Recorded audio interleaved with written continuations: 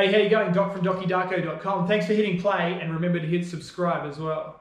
I'd really appreciate it. Today we're talking esports, and in particular the high school league, which is happening in Queensland at the moment. It's put together by XP Esports, and it's pretty amazing. Today I'm going to be talking to Tenielle Lynch, who's the high school league coordinator at XP Esports. Now, Tenielle works full-time engaging high schools, supporting teachers and students while they develop and implement esports into the classroom. Alongside her team, she develops programs, facilitates tournaments, and connects students from rural and metro areas through gaming and personal development workshops. It's a great job she does, and she's a great chat as well. I hope you really enjoy it as we talk about esports high school league. Okay, let's start off. Let's tell me a bit about XP Esports Australia and what you guys do.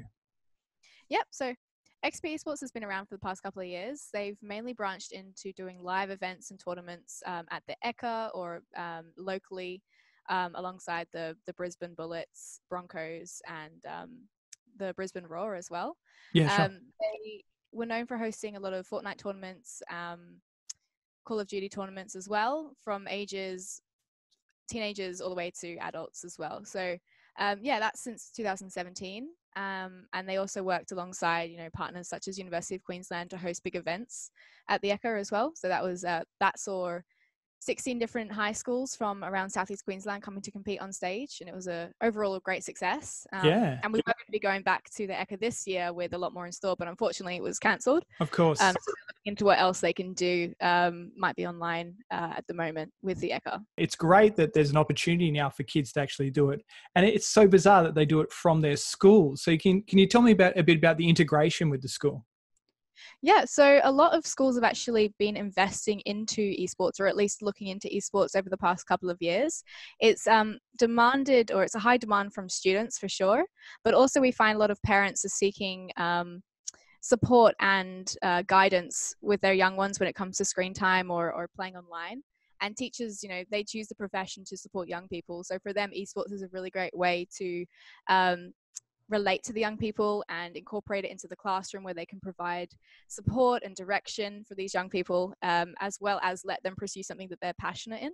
Instead of just sitting in front of a PowerPoint talking about online stranger danger or sportsmanship or stuff like that, they actually get to practice it in a real life environment. They're learning without even realizing it. Yeah, sure. They're able to compete on that, inter-school level as well. Because you're heavily involved with the integration with the school, right? That's part of your job? Yeah. I'm mainly just there to support the teachers, answer any questions, and also deliver some resources and stuff like that as well.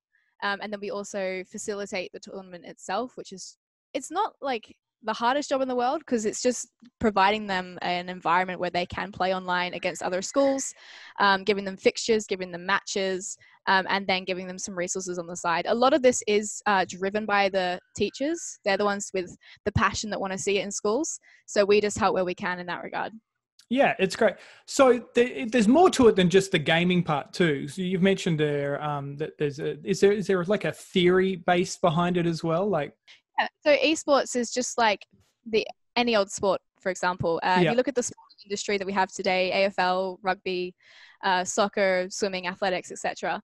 It's not just about the pro players. It's not just about being on the field and playing at the time. There's a lot of things that go on in the background that make these big events happen, and train the athletes, as well as look after their mental health, as well as manage the teams so that they can make their press conferences or travel from A to B for these different events. So esports as an industry, it's particularly large in the US and Europe, but it's definitely growing in Australia as well. Esports is an industry that requires a lot of different professions to come together to make these events happen. So I was going to ask that. What type of job opportunities come out of doing something like this? Yeah, for young people who are looking at graduating high school or university or even trade school anytime soon. You've got a lot of different job opportunities, from an AV technician to a caster, a commentator, a coach. You've got esports psychologists coming out. You've got it's honestly a plethora of jobs out there, and there is a need for it as well. It's a very undiscovered industry at the moment that requires a lot more people to really get hands on and discover what it's all about.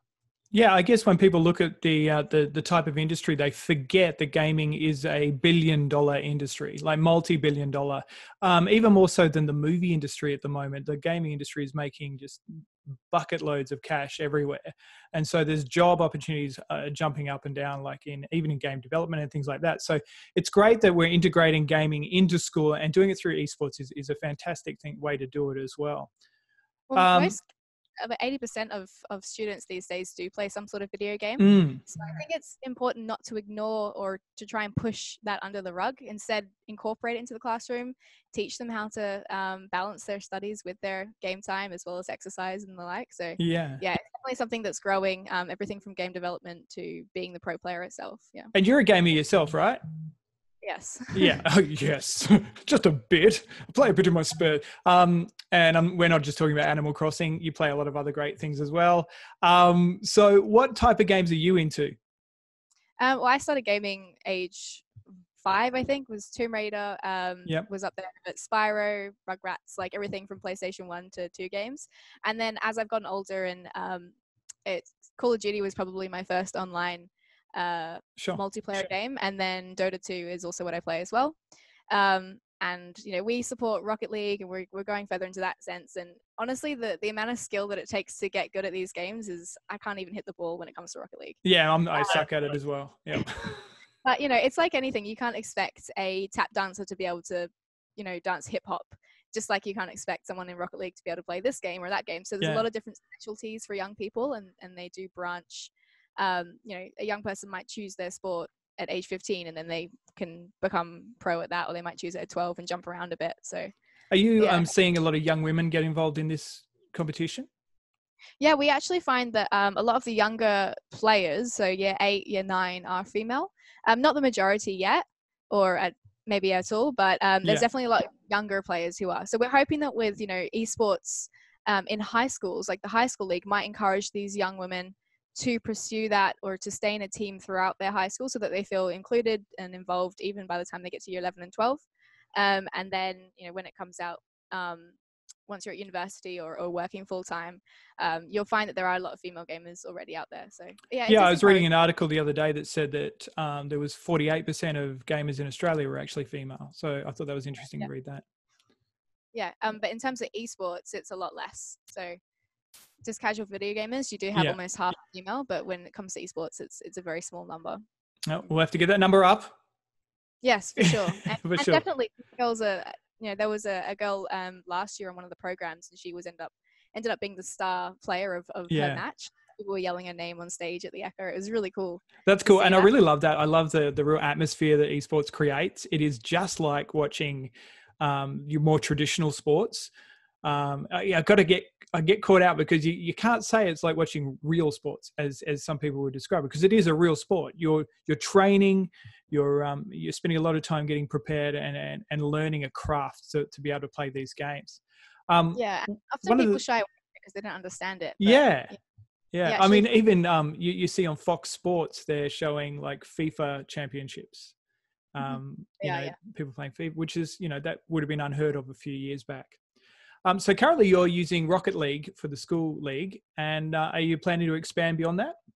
Yes, we are. So we've started off with Rocket League this term, in term 2, and we're going to be branching out into Rainbow Six Siege for the seniors, which is like a tactical shooter. And then we're also looking at doing FIFA as well in term 3. So that will incorporate, that's more one-on-one players to come from each school as opposed to teams.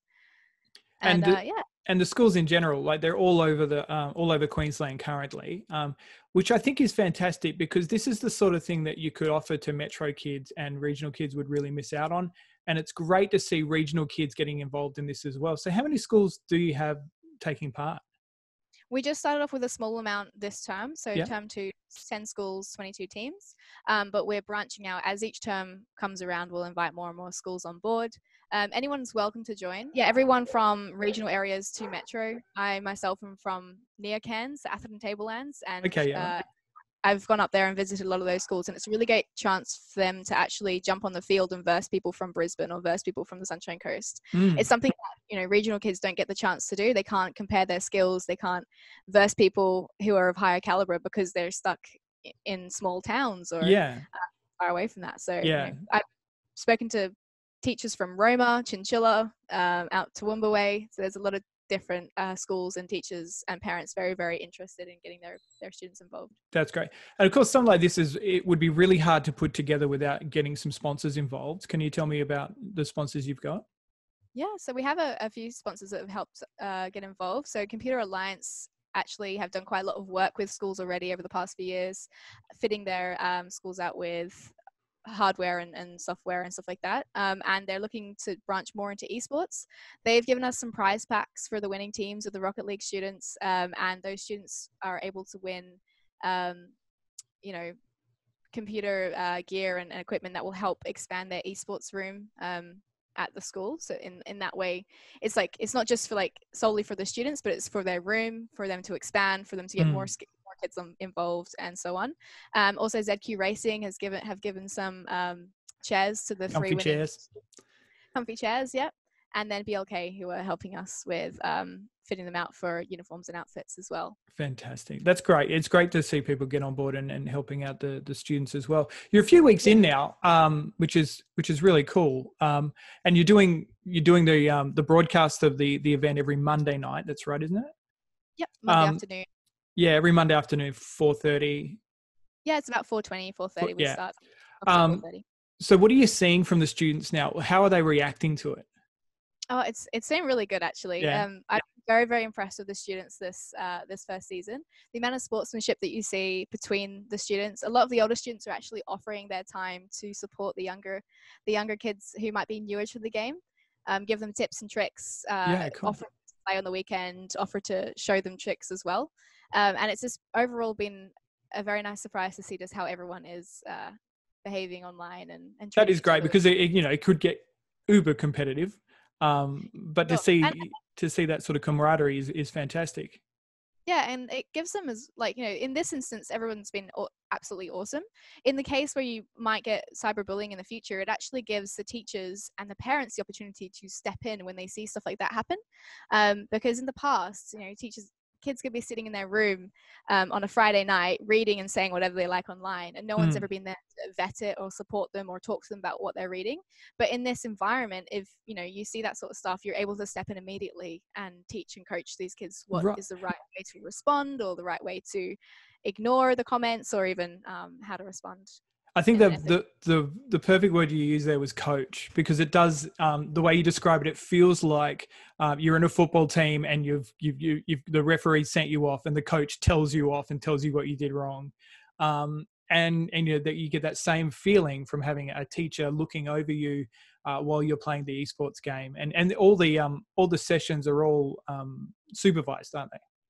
Yes, they're all supervised. And even with this quarantine period, we've had parents, for the kids that are playing at home, the parents are supervising from home as well. So it really gives the adults of this situation, the parents and teachers, the opportunity to have a bit more confidence when it comes around video games. I find that a lot of parents, because they don't really understand video games in general, or why it's so fun for the kids, they're not quite sure about how to approach a lot of things. But if you have the support of people like XP and the school, they're able to rebound ideas and rebound ways to support their young people.